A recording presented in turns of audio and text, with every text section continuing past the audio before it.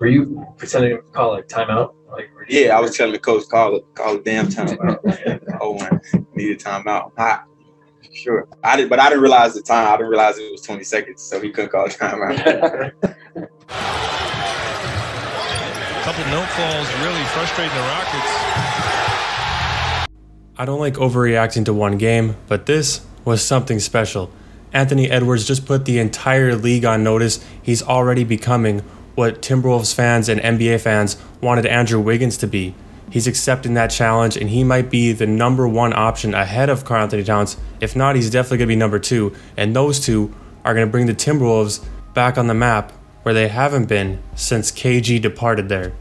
With him, it's not even about the numbers. And yes, I see the 29 points, the 6 rebounds, the 3 assists, and they're all impressive.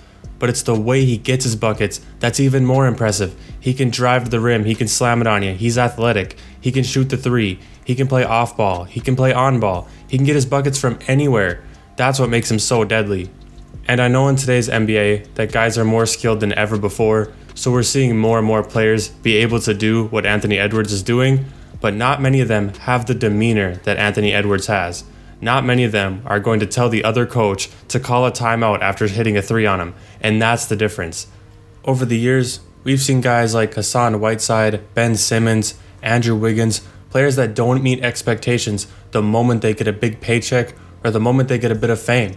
But I don't see that with Anthony Edwards. I see a guy that just likes the game of basketball, and I know it's early, but I don't think he'll let himself get to that point. Even in his early stages, he's already showing more drive and more hunger. You have Popeyes, Ant? Yeah, man. I had to get Popeyes after the game. Than those guys ever showed. He's not going to be the kind of player to run away from criticism and get kicked out of practice from his coach because he doesn't want to play for a certain team.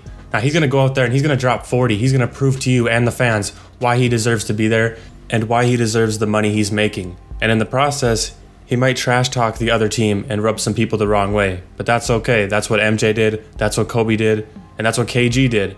But now I want to hear from you guys. Will Anthony Edwards be the next Andrew Wiggins?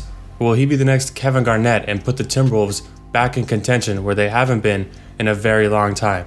Also, if you enjoyed this video, make sure to leave a like on it as it really helps out the channel. And don't forget to subscribe for more NBA content just like this. And I will see you in the next upload.